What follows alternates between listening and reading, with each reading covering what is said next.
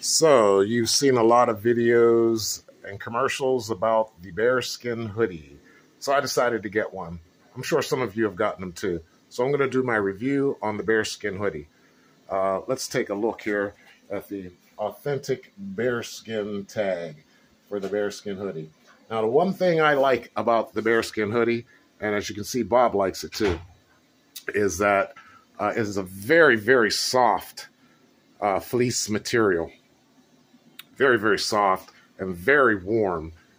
If you wore this with a t-shirt outside at a 30-degree day, it would keep you comfortable. I've done that and kept me very comfortable. As you see, Bob, he has his AR pistol with him. When he goes out with his BaerSkin hoodie, he likes to make sure he's armed.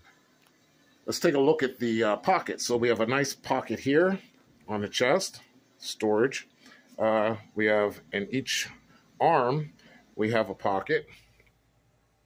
We have two side pockets here and one very large pocket in the rear.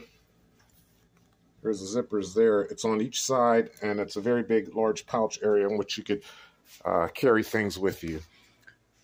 Also has patches on the side, places for patches on the side here and here.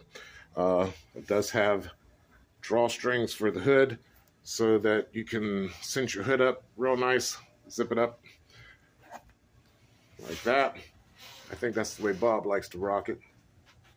But it definitely is a good jacket for fall weather, for a cold spring day type of weather.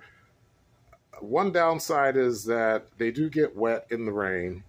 They will kind of bead off for a little while, and then it'll start to absorb some of the water. But other than that, it's a very warm jacket. It's everything that they claimed it was in the commercials, and I was curious whether or not I would like it. I do love the tactical design. Bob likes it too. Isn't that right, Bob? He didn't talk much, but he likes it. So, yeah, BaerSkin hoodie. It is everything they said it was, and I'm happy I got it. So that's the end of my review. Thanks, everyone.